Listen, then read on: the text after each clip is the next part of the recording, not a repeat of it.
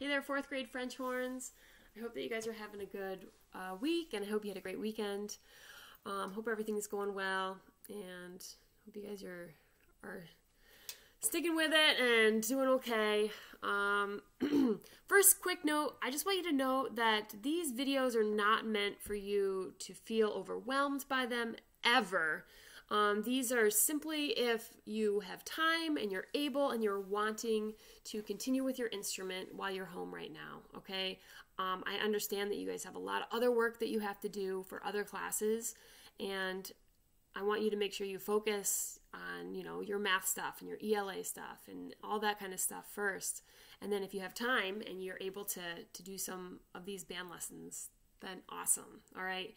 And again, you don't have to feel like every time I put a new lesson out that you have to jump to it. If you want to stay with some of the stuff we've been doing from last week or the week before and spend a little extra time on that, perfect, do that. Because in the end, it's really going to be developing those strong fundamentals, right? And feeling really confident with the early stuff before you push yourself before you're ready to go on to the new stuff. So if you spend extra time, focused on, the first 3 notes and some of those songs, then you're going to actually be a stronger musician in the end rather than trying to just fly through it if you weren't ready for it, okay? So these videos are available. That doesn't mean you have to jump to the new one each time, okay? You take these all at your speed and do them however is best for you, okay? All right, awesome, guys. So let's get started. Always, let's start with our mouthpiece. Go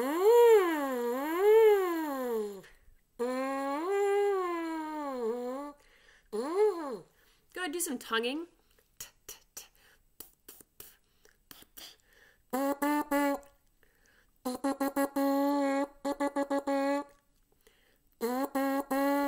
Go ahead, make sure the corners are nice and firm.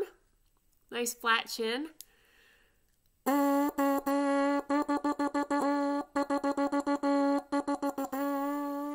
Cool. All right, guys, we're going to start with our warm-up.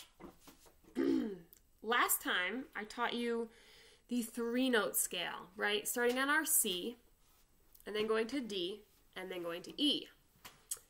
Today, we're going to add 2 new notes to that scale because you've learned those 2 new notes in your book. So we may as well add them to our scale. So it will no longer be a 3-note scale. It will be what? A 5-note scale. So we're going to now play our 5-note scale, starting on our C. So we're going to go C, D, E, F, and G. All right, let's just play that scale going up from the C up to the G with whole notes. Remember, this is a whole note. How many beats does a whole note get? 4. Here we go. From the beginning, breathe in between the whole notes whenever you need to.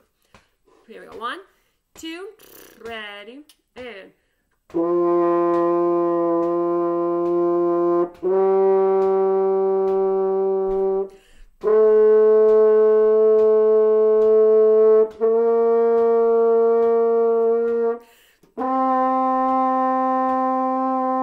Good, stop right there. That was our high G.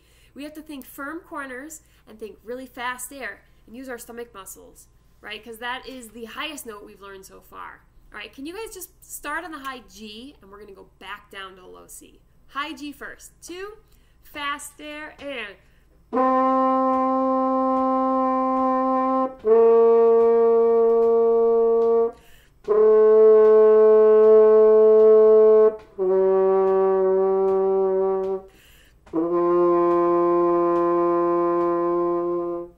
Cool.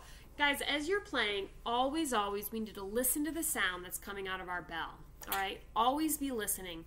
For scales, they're always supposed to just step up. If you are playing along and you're trying to play a scale and you hear it jump, it means you just skipped a note. So we need to make sure we don't jump at all in scales. We just step. All right? Each note steps up and then steps back down. All right? Cool. Guys, let's play that whole scale from the bottom all the way to the G back down without stopping this time. All right? Our 5-note scale. Just so you guys know, You're the first group to have gotten to a 5-note scale. Good job. Here we go. Starting on our C. 1, 2, ready, and...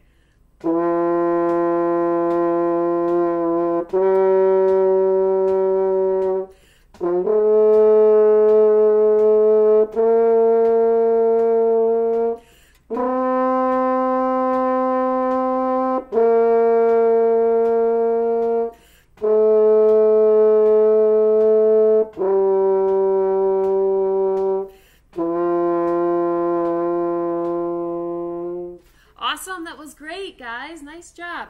All right, also, I'll be fair and I'll say that even though you're the first group to actually have gotten there, there are other groups that will get there in this lesson. Yours just happens to be the first one that I'm teaching. But trumpets, baritones, and tubas will also get to their 5-note scale today. All right, cool. So, and everyone else will get there very soon. They just had slower first lessons because of how much longer it takes for them to put their instrument together and learn how to put it together. You guys and baritones and tubas and trumpets have it much easier where you just have to put a mouthpiece in. All right, but you guys are doing great and keep going. You guys are awesome. All right, so that was our whole notes with our 5-note scale. Now let's do quarter notes with our 5-note scale. So remember, quarter notes look like this. They get how many beats? Just one. And we're going to play up our 5-note scale, tonguing every single note with quarter notes. 1, 2, ready, and...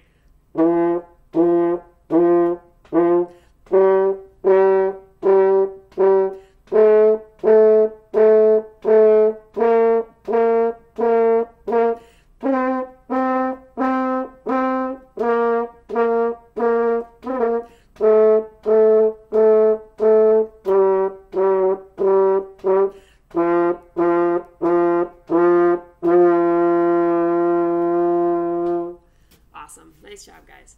All right. Now, let's go to the book. All right, so we're going to go first and do a review song. So page 8A, let's do number 1.23, Even Higher, as our review song. So you guys practiced this one last week. All right, so let's start with that one. For today, this one is the first song you have that high G in. Right, so, but hopefully you guys were practicing this one, so we're just going to play straight through it. Make sure you try to stay with me. Don't rush, all right? If you feel like you're slowing down, that's okay. That just means that you should spend some more time on this song. So maybe go back to last week's video and spend some more time. Or just pause this video and, you know, focus on those little sections, those measures that are messing you up, all right? We talked about this last week. Focus right on those. Airband up first, a bunch of times, then just play those measures by themselves. If you can do them 3 times perfectly, then you can move on, all right? And then I promise you, you will be able to play it so much better, all right? And you'll hopefully be able to play it right with me. Okay, 1.23, Even Higher. Let's just play and hold our first note to make sure we all have it in our ear. So there's our high G. So for French horns, we always have to try to make sure we are ready for that first note. And it takes a lot of figuring out what our embouchure muscles have to do and setting them, like get them ready before you actually play the note. So we know this is a high note, so we're going to already think firm embouchure. And then it'll, like, as we do this, it'll get better and better, and you'll get more confident with these notes. All right, another thing that we can do for right now, if we need to start with our low C, if that's an easy note for you to find, you can start there. You can go up your 5-note scale to the high G, or you can just go C, then to E, and then to G. Remember, no fingers for these 3 notes. These are all 3 notes that are open. C, E, and G. Just play those 3 notes with me. Good, so now just play the high G. Good, that's where we're going to start. Notice what your embouchure, these muscles have to do to play it. Here we go, from the beginning, 1.23, even higher. 1, 2, ready, and...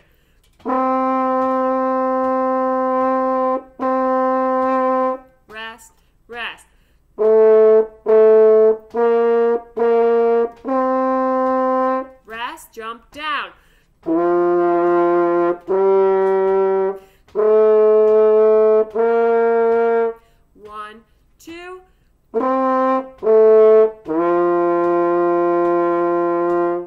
Notice this song does a lot with what we just practiced. Going like C, E, G. At the very end, it does that backwards. From G, E, and then down to C, right? So that's jumping.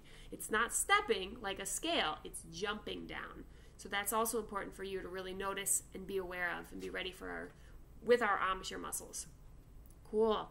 Also, did you notice the last 4 measures, if you count back from the end, 4, it starts on that low C and it steps up like your 5-note scale, except this one's just a 4-note scale, right? And then it has a rest and then it goes to that 5th note. So these scales are everywhere. Our music is all based on them, okay? So as we start to get to know these scales, it's going to help us with our music and it's going to help make all these connections, okay?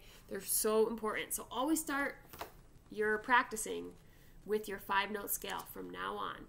And you can play with the whole notes, you can play with those quarter notes, you can do both. You can even do something different, half notes and quarter notes. You can mix it up. You can pick. But it's just so important that we actually do it. All right, so guys, let's turn our page over. If that felt pretty good and you're ready to move on, then we are going to move on. Go to page 9A. 9A, we're going to take a look at 1.24, Down by the Station. Do you guys know this song? This is a pretty well-known song. It's an older song.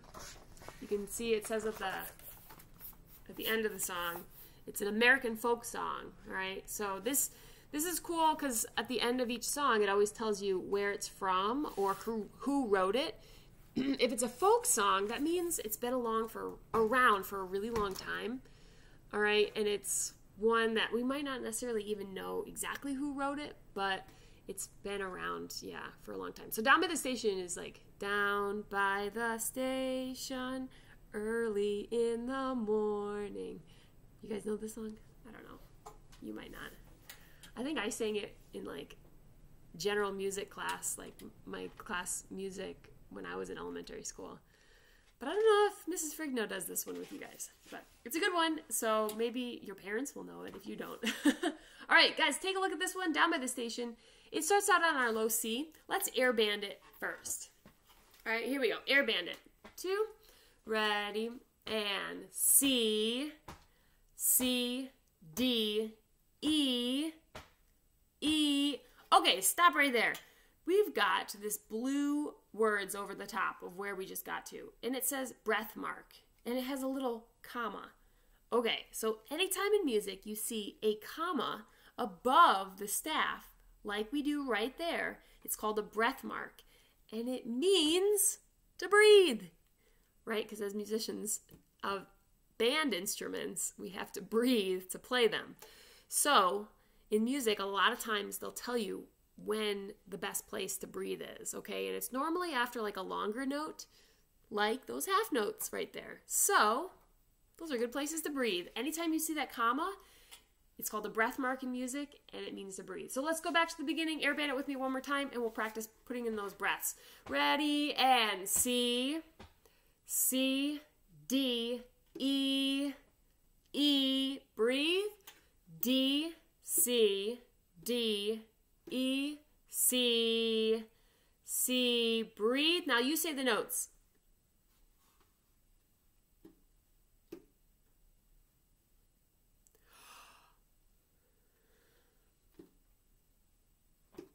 Two, three, four.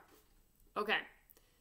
This might be a good one to pause the video, go back, and just work on little spots because this has some tricky measures in there, okay? If you're not sure where exactly to work on, we're going to play it right now, and you'll know very quickly which are the harder spots, okay?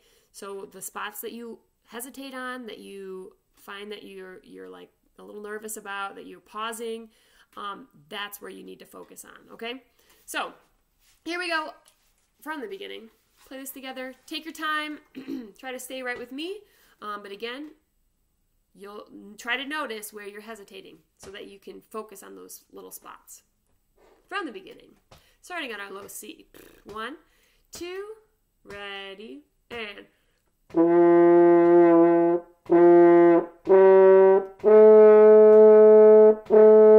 Breathe.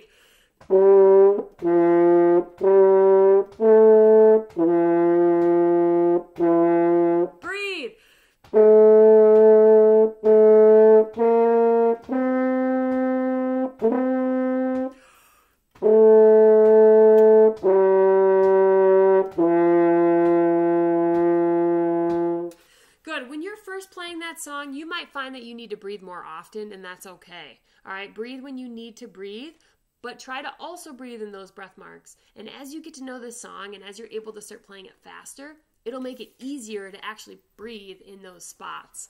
All right, because you won't have to breathe as often when you play it a little faster, okay? But focus first on taking your time, going slow, learning the rhythms and learning the notes and making sure our fingers are doing the right stuff.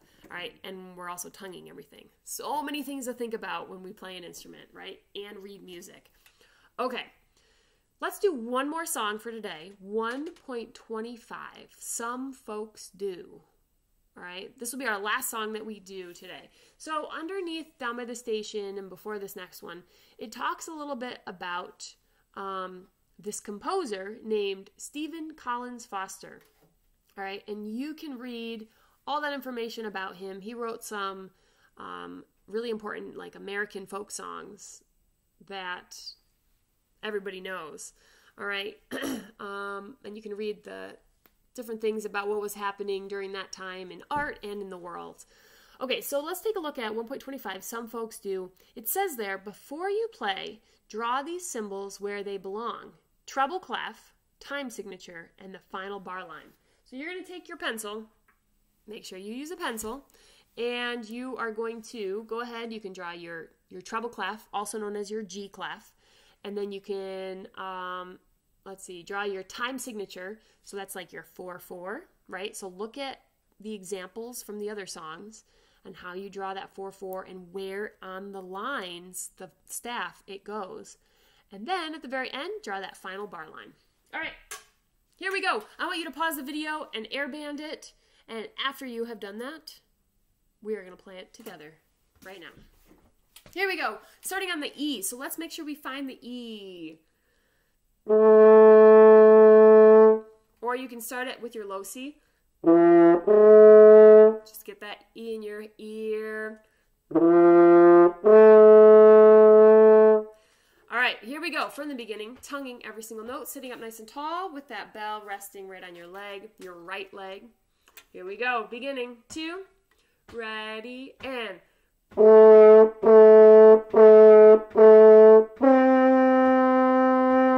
breathe.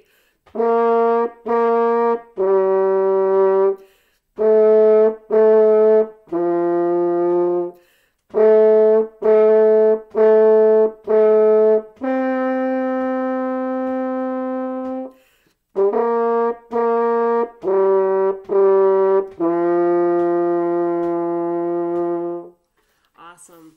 All right, work on those two songs. They are not easy. 1.24, Down by the Station, and 1.25, Some Folks Do. Remember, airband it first. Airband just the little measures that are trickier. Then just play those measures. Then start putting it all together. All right?